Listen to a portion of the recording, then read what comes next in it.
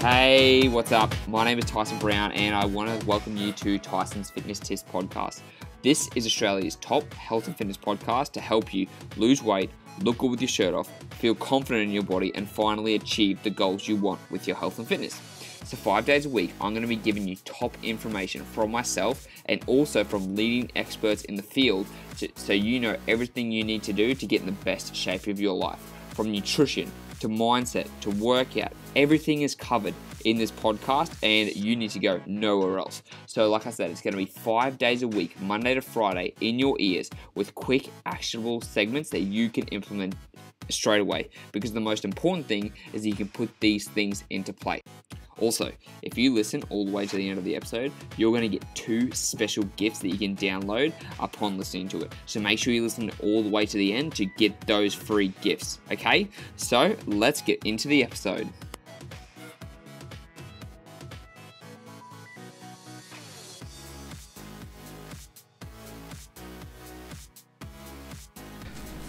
Good morning. I'm doing another morning walk and I was like, you know what? It's time for a morning podcast. It's nice and quiet. I'm doing my morning walk, usually for about an hour. And I was like, well, instead of just walking around listening to my iPod, if I walk the back streets where it's nice and quiet, I can probably get some podcast recording done. And so far, I think it's working pretty well. So, today's episode, what I want to talk to you about today is, I just had a mind blank. It is about cardio. Is cardio needed for fat loss? Do you need to do cardio? Because what I was doing during my cardio phase, during my fat loss phase for the last couple of weeks, is I was doing cardio every single morning. Now it's not like a morning walk. It was like on the bike, as hard as I can. Not really as hard as I can. That's a lie. Some mornings were as hard as I can when I did the assault bike. But in the morning, do the bike, ride the stationary bike for an hour. I would watch lectures, I would listen to music, I would be on Instagram talking to you. Basically, I would just be doing the first hour of my morning, wake up, have a pre-workout, go and do some cardio. Then later on during the day, I would do some weights. And people are like, wow, you're doing so much, like, do I need to do that much to lose weight? And it's like, no, absolutely not. Like, you actually don't have to do any cardiovascular activity to lose weight. What matters most is how many calories you consume during the day. Like, the biggest thing you need to focus on is your energy intake versus your energy output. If you eat more than you burn, you're not going to lose weight. If you eat less than you burn, you're going to lose weight. And the reason I do cardio is for a few reasons. For me, number one, cardio does increase the amount of calories I burn. Because I have that spare time, I can sit on the bike for an hour and do my cardio. But is this going to work for everyone? No, because everyone's going to have an hour. Can you go for a walk instead? You sure can. But the only thing cardio does is it helps increase your energy output. And it's not by a huge amount. Like, it really depends on the person. It really depends on how hard you go. And that's going to be the biggest thing. Like it'll tell you burn 600 calories, but you didn't burn 600 calories. Because the machines are an algorithm. The machines don't know your weight, your heart rate, your age, all those things that are going to come into play. And so I was just giving you a guesstimation about how many calories you burned. So I might tell you, you burned 800 calories, but you probably only burned 350. And it's funny because I've actually had my heart rate monitor on before, recorded my workout, shown people that my machine were telling me I burnt 1,200 calories on the assault bike and I burnt 700. It told me I burnt 500 calories more than I did. Now that's pretty shit, because if you overestimate one of the 500 calories about how many calories you burned and you're not losing weight, you're like, what the hell's going on? That is the issue. That is the problem. So I don't want you getting caught up in this mentality of thinking, oh my God, like I'm burning so many calories, like it must be great, because you're not.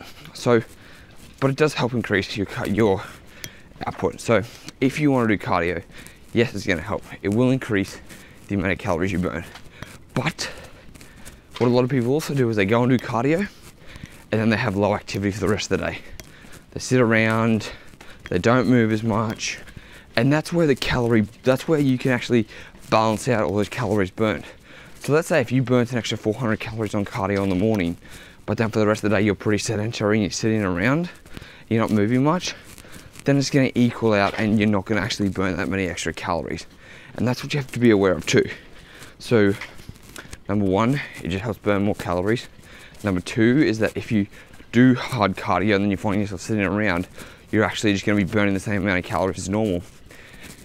And then number three is like, if you don't want to do cardio, you don't have to.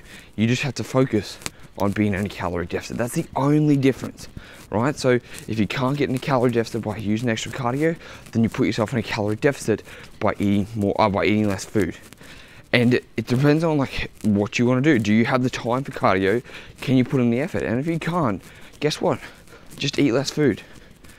That's all you have to do. Like, you can save yourself 400 calories from food as opposed to trying to push yourself for another 400 calories of cardio. Because guess what? 400 calories of cardio is very hard. Like, you have to put in a good amount of effort.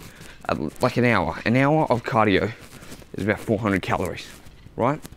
Do you really want to put in an hour of effort of cardio when you can literally just take away 400 calories from your diet? Like, literally, that's like one small meal. That means you do intermittent fasting, you skip a meal, and then you can keep your calories low. You've got running on the treadmill, going balls to the wall, or you've got taking away a meal. Now, if you're someone who's like, fuck that, I'd rather take away the meal, do it. Because if you can take away the meal and you can maintain your weight loss and you can start to lose weight, great. It really is that simple. So don't think that you have to do cardio. Don't think that's a must, because it's really not. It's just helping you burn some extra calories. And if you do have the time and you want to put it in, great. Because obviously cardio is good for your heart. Cardio is good for your lungs. Cardio is good for other things too. But it's only if you have the time to do cardio. It's only if you actually want to go and do the effort. If you're like, nah, fuck that. Like, I really don't want to put in another hour. Because you've also got to think about weight training too. You should never replace weight training for cardio. Like, weight training is always going to be the best choice. And so when you have that choice of doing one or the other for a day, you should always do the weight training and then just cut back on the cardio. Or even better, like I said, don't even worry about cardio if you don't want to, and then just focus on eating less food. Because 400 calories left, like skipping a meal, it's pretty simple. You skip a meal, you're good. And that's it. You just skip that meal and you get back to normal life. You do intermittent fasting. You do whatever you do to skip a meal. And it's that simple. And it's not spending an extra hour of effort every day. But if you're like me and you want to do cardio, because number one, I actually enjoy doing cardio. I find it fun. Number two, I can listen to my lectures while I do cardio. Because one thing that I hate is just sitting down and watching lectures. So for me, being able to do cardio, ride the stationary bike, get my heart rate up and listen to lectures helps me greatly. And plus, it's time for me to fuck around on social media. Talk to you guys on social media, reply to DMs, make my posts, do all those things. I can do that while riding the stationary bike. Because I'm not pushing myself super hard. I mean, it's more than like just leisurely walk.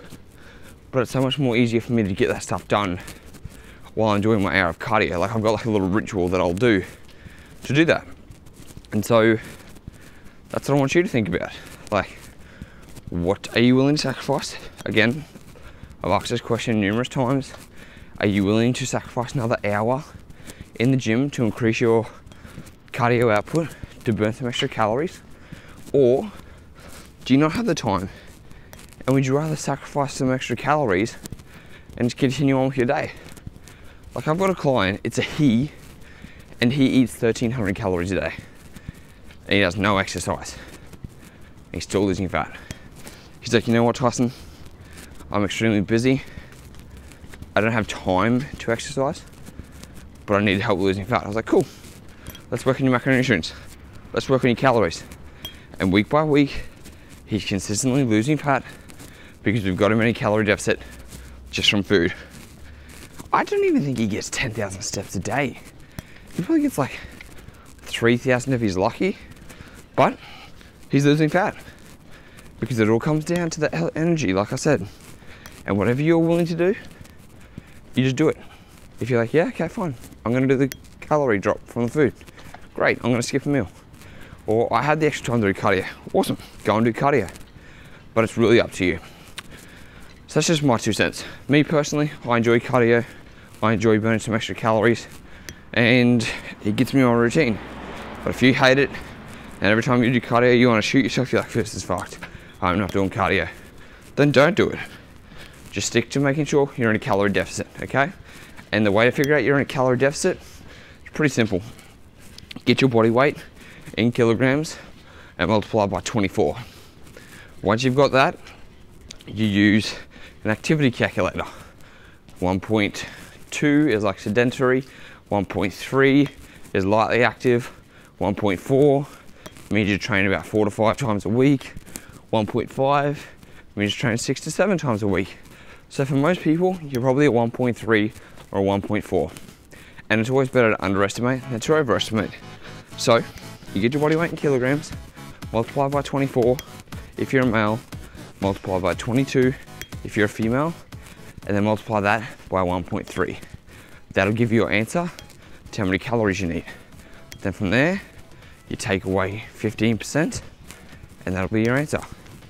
So then that means you can figure out how many calories you need. So I hope that was helpful. Give it a go. If you get stuck, you can always send me a DM to Tyson, the trainer with 2 R's on Instagram. And until next time, because the cars are starting to come out, I'll speak to you then.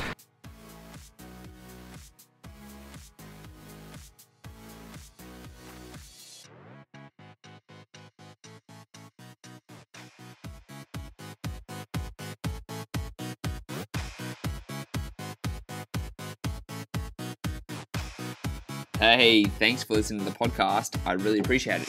So now you've listened all the way to the end. That means you get some free goodies. So what you can do is you've got 2 different options, or you can take them both. I've got an intermittent fasting cheat sheet and a high protein 20 recipe meal guide designed specifically for you in your situation. These meal plans and this intermittent fasting guide are designed to help you burn stubborn belly fat and get in the best shape of your life. So all you have to do is go to the show notes, click on the download link, and they'll get sent straight to your email address. It's as simple as that. They're completely free. They're going to help you transform your body. So go to the show notes now and download your free guides, and I'll speak to you in the next episode.